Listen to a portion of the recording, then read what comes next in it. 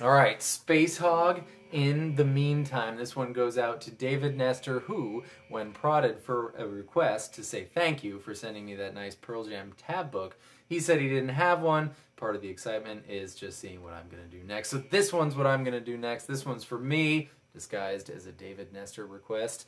Yeah, but this song, every time I hear this song, I'm transported back to whatever year it was in my parents' Dodge Caravan that they unfortunately drove on the way to karate class with C.E. Bechtel, who also dabbled in guitar as well. And I haven't seen C.E. since 7th grade. He moved to Texas. C.E., where'd you go? Well, hey man, in the off chance that you happen to see this song, here we go with Spacehog. In the meantime, I'd never seen the David Letterman performance of this song. You should go check it out. I learned a lot from it about this song, including, but not limited to, the singer is the bass player. Holy wow, this bass line is bananas. Kara, I know I still owe you, steady as she goes, but do you want to do this one too? We'll have like a bass-a-thon week. All right, here we go. Great. The intro is really confusing because three things are happening and they're bouncing around in your ears and it's hard to tell what's happening, but one thing that's happening is the following. B string 5th fret, E string 4th fret. Just back and forth, boom ba, boom ba, oompa loompa, and then you change it to 5/5. So put your ring finger down the baby E string for the other two oompa loompas. Oompa loompa. Suppose that's one oompa loompa. And that's it. Now, if you were to press me for a campfire version of this, we could say that this is this much of a D shape. Now this D shape is 2 frets higher than D normally is, so it's not a D, it's not a D sharp, it's an E. And then when we go 5/5, we could say that it is this much of an F shape on the 5th fret, which is not an F, not a G, but an A. So if you wanted to ultra simplify the intro, it would be E-A. But while this is going on, the bass is going on, of course, right? But the organ, I suppose, is going.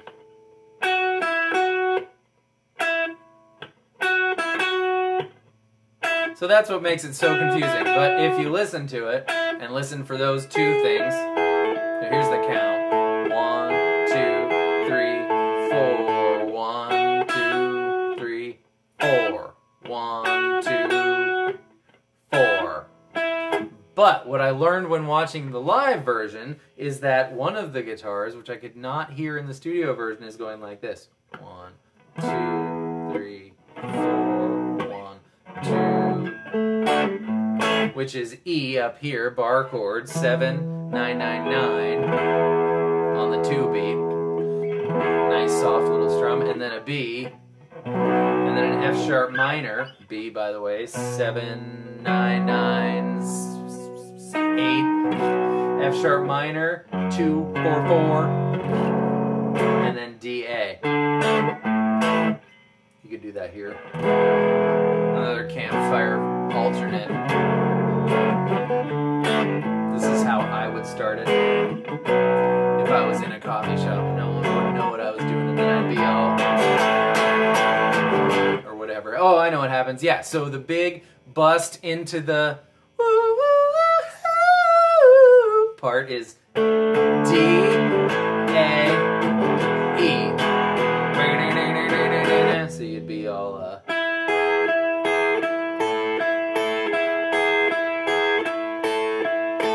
E. Or you could do power chords, which would be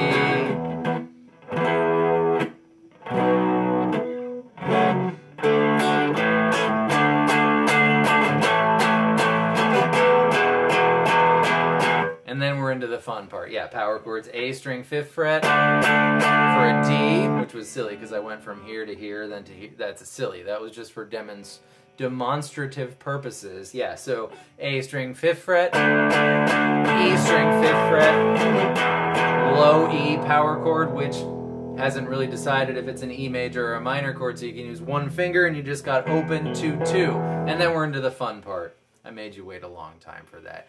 A, D, F sharp, power chord, minor's implied. Maybe they play minor, doesn't matter, you pick. A, D, F sharp, and then G string 4th fret. Then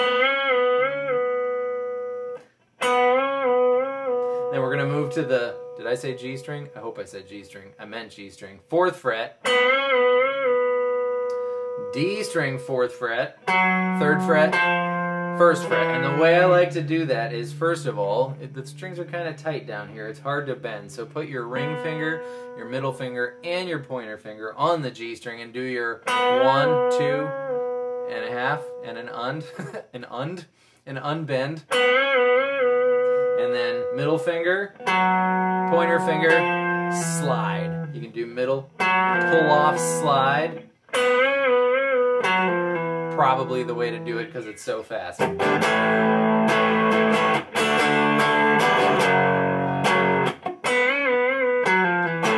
then you're right back into your A. Don't play your A with 3 fingers, play it with 1 finger because you're there. That's where you are. Middle finger, pointer finger, pointer finger, pointer finger. Just slam it down. And notice that the D switches on the upbeat. Down, down, chicka, up, down, down. That is known as bending too far, ladies and gentlemen. It is possible. 3rd time.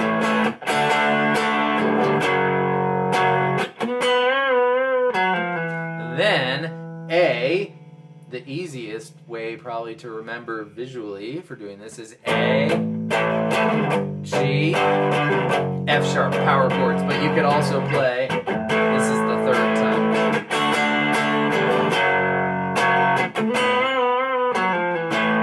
A, G, F sharp, power chord or minor, doesn't matter, they don't really give enough clues. It should be a minor, so if it's anything, it's minor, not major, but you could also do a power chord. Doesn't matter. Great. The verse is the same as the intro.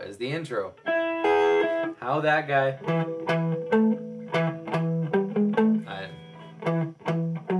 I don't know the bass line off the top of my head, but how he sings and plays that at the same time, that's absolutely crazy. You could do... In the end we shall achieve in time the thing we call divine. They're so crazy. You do your EA. Well, this well and all is all for all, forever after. Or you could do your. Or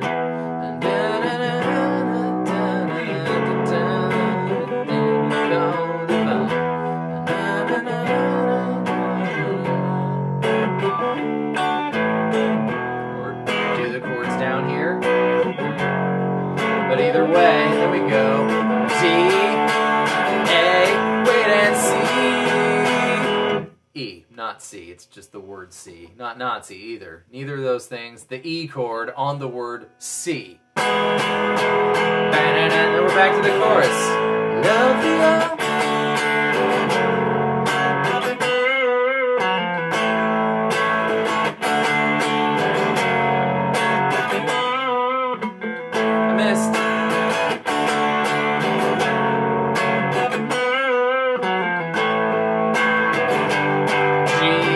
Sharp, and then we're to the bridge, which is going to be C. You can play your open chord or your power chord.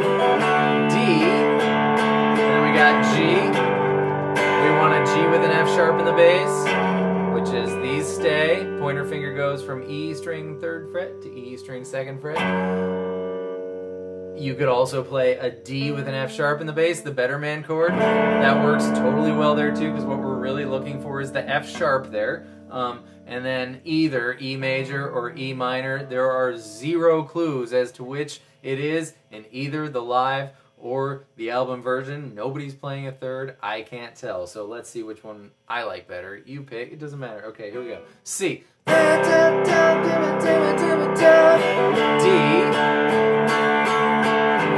G. F sharp note, however. E minor. Let's try it the other way. E major. Anyone know the words to this song? G, F sharp, E, by try either of them. I don't know. Or you do the power chords. We're still in the first half of the bridge, by the way. I apologize. C, D, just do it this way. G, that doesn't work. G, power chord with an F sharp in the bass now is like we went from 3-5-5 to 2-5-5. And then you just do an E power chord and then you don't have to do any deciding whatsoever. Did I mention in the intro that this song was the song that kicked off the golf playlist? I mention this now because I looked at the golf playlist recently and it has now 3 followers. So it's me and my buddy Aaron. I'm not a follower. He's the co-creator of the golf playlist. And then some other mystery person and some new mystery person. So whatever poor soul has done this to yourself and followed the golf playlist, please raise your hand and let us know who you are and if you're enjoying it. Oh God, we're on the bridge. Whole bridge, no more yapping. C, power chord or open chord. D, G, F sharp. I'm gonna go with E minor, yeah. And then C, now we need a B minor. And then I'm gonna say it's E major. But in the meantime. The reason I'm gonna say it's E major is because we're going back into A.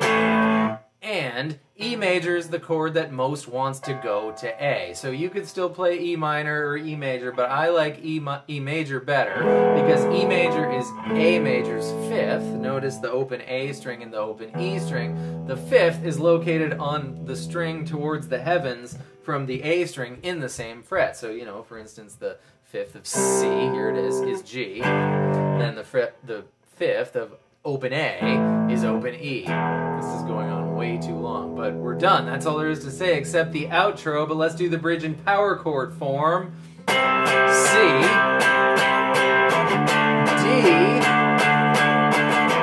G, F sharp, E, and then C.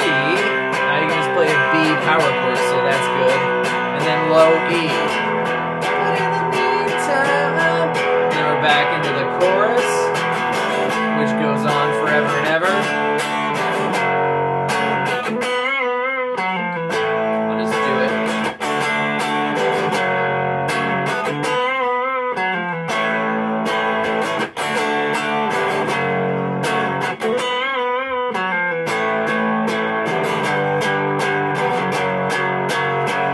And then at the, wait, it doesn't do that in the end. It just choruses on and on and on and on until it goes A, D, E, F sharp, B, B flat, A, D, F sharp, B, B flat, A. And notice the cool, you can really practice your mutes there because it's really divided of when it happens. A,